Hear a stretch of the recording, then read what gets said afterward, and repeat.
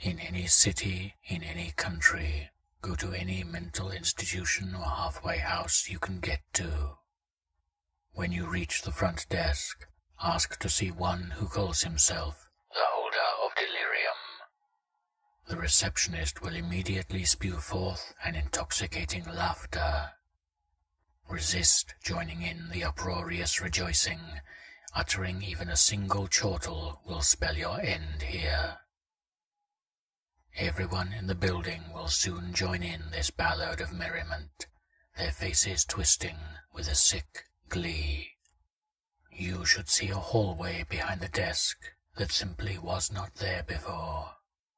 Head down this corridor, eyes closed and ears open to the aberrant crackling that permeates every inch of this place. Continue moving forward, not opening your eyes until you feel a warmth surround you. It will feel like the warmth of the hot summer's sun baking your skin in its cosmic rays. Open your eyes. You will find yourself outside, facing an old cathedral. Looking behind you, you will only see a dark woods, where you can still hear the laughter of the receptionist and so many others. Head to large wooden doors of the cathedral and step inside. It is here that you will encounter the holder.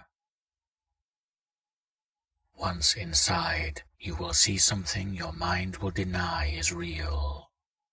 The shadows will cling to every surface, writhing about and squirming constantly. The only light comes from a shattered stained glass window at the back of the building. Bathing in this light is a figure cloaked in unnatural shadows. Approach at a steady pace and remain silent. Any sudden movement or loud noises will enrage the holder, and your journey will come to an abrupt and violent end, here in this cathedral that does not exist, at the hands of something that should not exist. As you reach the end of the pews, the figure will stand erect, fully 12 feet tall and lithe as a long-forgotten corpse. It will open its 7 mouths and begin shrieking a terrible melody that fills your mind with images of the void, the end of days, and myriad abstract thoughts so rich and vile the psyche of any normal man would shatter utterly.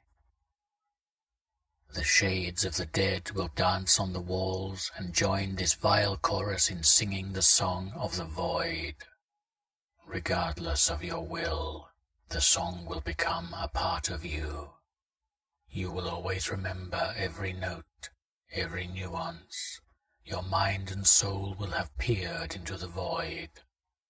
You will live the rest of your life in a brutal haze of emotion.